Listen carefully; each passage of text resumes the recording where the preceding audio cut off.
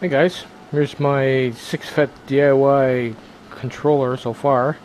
Um, I can do it this way because basically I'm not upping the amps in any way, just the volts. So the caps will be replaced. It's still going to be an 18 amp. I've tested it. Doesn't these wires don't even get that hot. If they get lukewarm, but so do the fets. So, but as you can see, I used an old heat spreader bar from an old controller, and I've got it mounted in the back. 2 screws.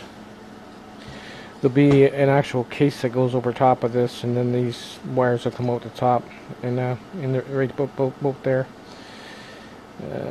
I got extra long screws going down, holding them down. They will not move. They're solid in there.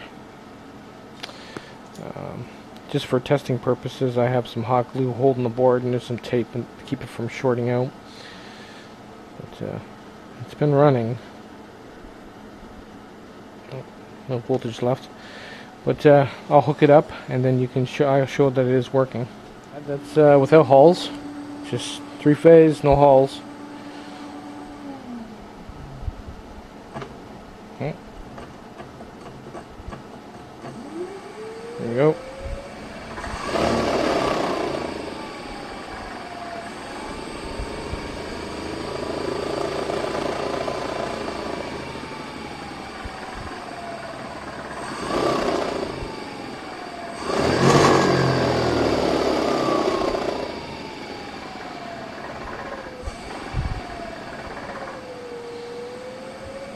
So yeah, this one does have self-learning.